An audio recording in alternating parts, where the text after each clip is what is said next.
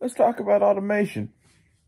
I heard that the first fully automated McDonald's is opening in Texas. And as someone that occasionally goes to a McDonald's because I'm fairly young and I am broke and I am on the road a lot.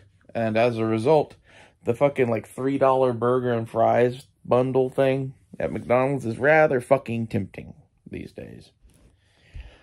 So, I have a considered opinion on McDonald's. Between this and the fact that, like, while I was dating Dakota, my girlfriend from a while back, we both like chicken nuggets. And we both did the math on oven chicken nuggets versus buying chicken nuggets at McDonald's. And there's not enough of a difference to give up the McDonald's nuggets. So, I also have enjoyed those on occasion. But the point of this is, the McDonald's down the road from me is a shithole. I hate it. I try never to go there. Why? Well, when I go through the window there, I can't seem to find anyone that actually speaks English anymore. It's difficult to order. It's difficult to get your food. The whole thing is difficult. As a result of this, if that is going to be how you run your restaurant, yeah, I would much rather you have fucking robots. Especially in some sort of like thing where like my food is guaranteed to be like clean and not fucked with. Yes, I would pay more for robot McDonald's. And this is where like McDonald's knows this. They can't be that stupid. They're going to see that the robot McDonald's sales kill all the sales around it, and they're going to have to do the whole fleet. And to be honest, I think this is probably progress.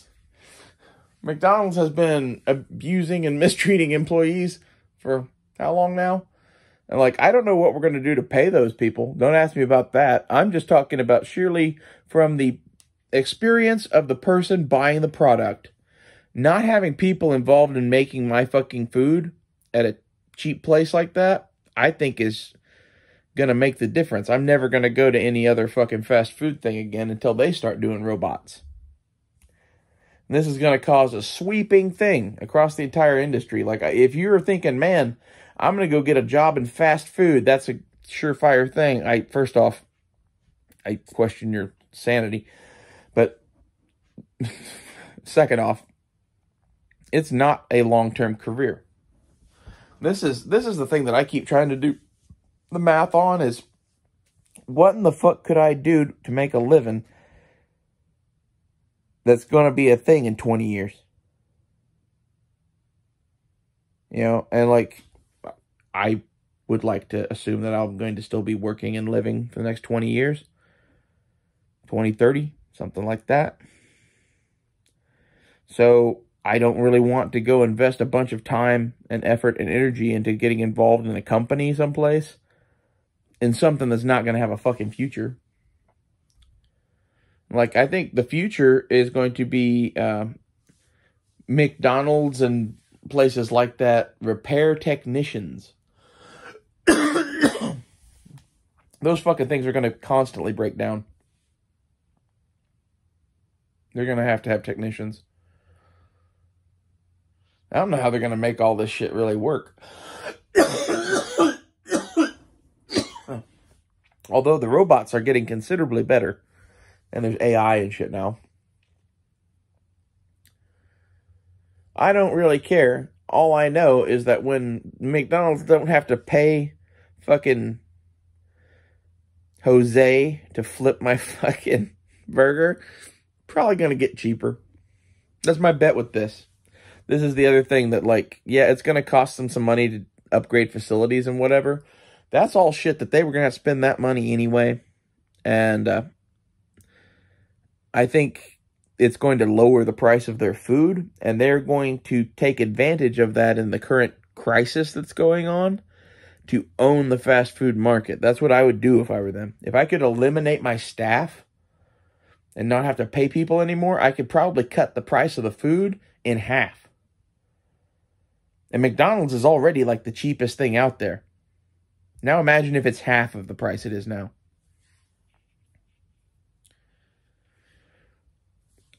Now, why does any of this matter? Well, first off, this is going to kill a lot of jobs. Second off, this is going to kill an industry, really. Like, there's going to be a lot of businesses that don't quickly adapt, and they're going to just die. Because, like, if Taco Bell will quickly adapt, okay? But, like, let's say Burger King is slow. This would mean that everyone goes to McDonald's instead of Burger King. And it doesn't matter if the Burger King fans still go there. The majority of people are not fans of one or the other. They just like fast food, or they just like burgers.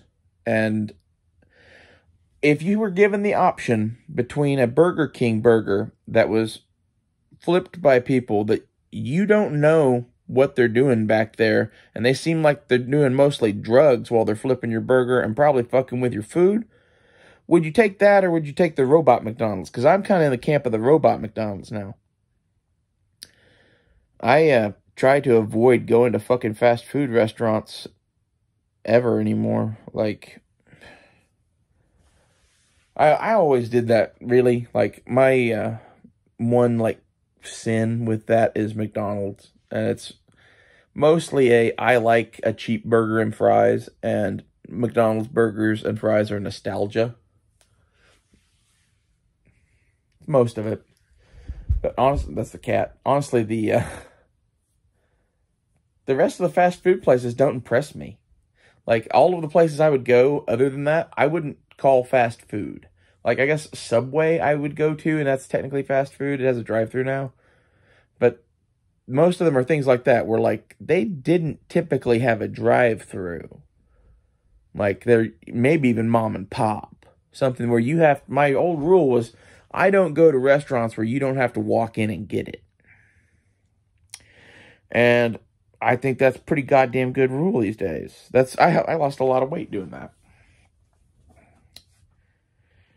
And, like, the pandemic, that just kind of went out the fucking bag. Like, everything became delivery. Everything became drive-through windows. Like, I went to a few restaurants early on in the pandemic, but eventually gave up on it because it was weird. And honestly, I was doing a lot of drugs with another transgender woman, and she didn't like going to restaurants. She liked door dashing, and it changed my opinion on a lot of shit. Like, if I'm going to spend restaurant money to me is $25 to $35. I could get anything I want on DoorDash for that. Basically anything. Yeah, maybe like not too crazy. I couldn't get like 80 meals or whatever, but like for a one-person thing delivered from any restaurant in Tulsa, $35 is a lot. And I would prefer to DoorDash. And I think this is probably having an effect on the goddamn restaurants.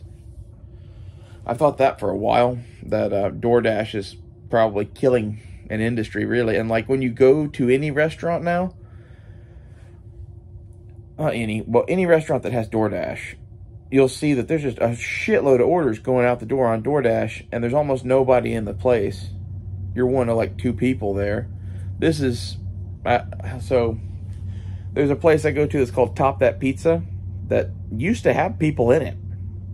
And basically now I'm the only one that goes in there except for the delivery drivers. And whenever you go to something like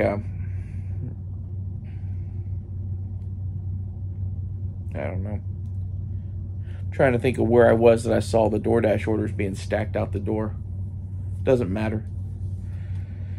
The point was that we were waiting for our food while they were making DoorDash orders. And I don't know. I'm done with that. I won't go back to a restaurant that I know does that. Not that I can remember which one that was. That might have been, I went to a Euro place. Yeah, that's what it was. It was Euros by Ali. And they had 20 DoorDash orders go out in the time that they had 3 orders go out to their people in the lobby or whatever. And like, it took a long time for us to get our food. A really long time. We were after the 20 orders. Like, I don't know, kind of shitty. And this is, I think we're looking at like the death of a lot of things, and it's a slow death, and some things it's a quick death in others. And depending on what McDonald's chooses to do here and now, this could be the death of most drive-through chains. Unless they go to a DoorDash only model or quickly adapt to having automation.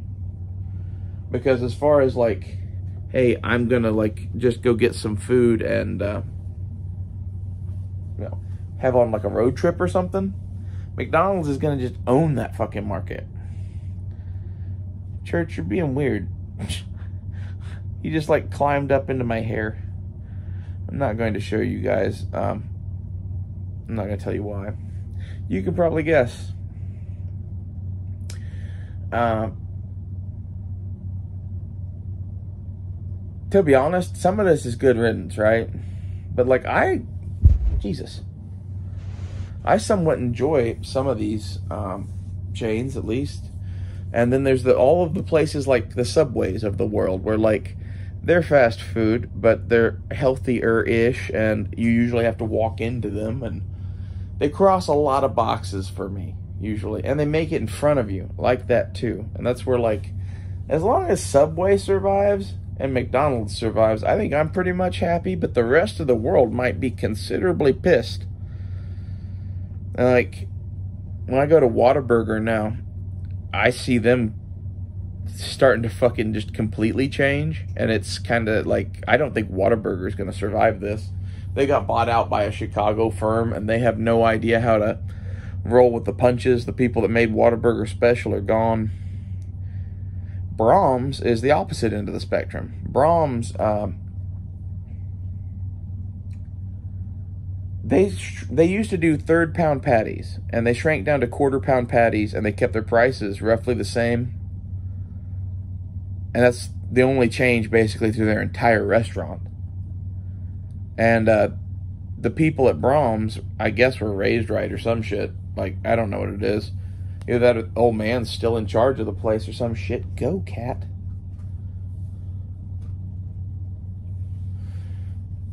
Doesn't matter. In any case, they're doing things the way that I would do them, which, I don't know if it means that they're going to survive or not, but it bodes well for them.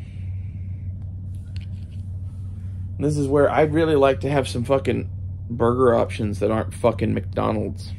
And like, there'll always be the like grease burger joint down the street kind of place. There's several of those around here, and they'll do well as a result of this. But they're expensive.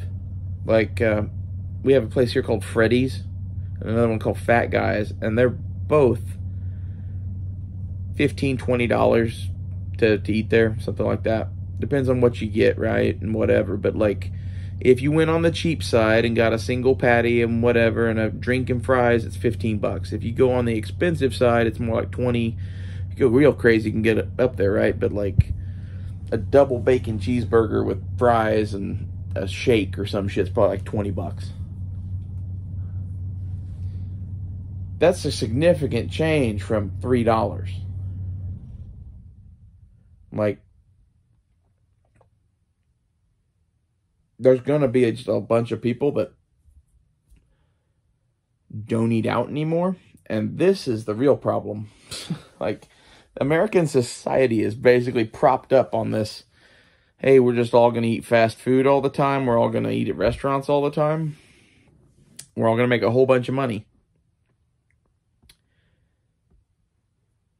That shit's going to end.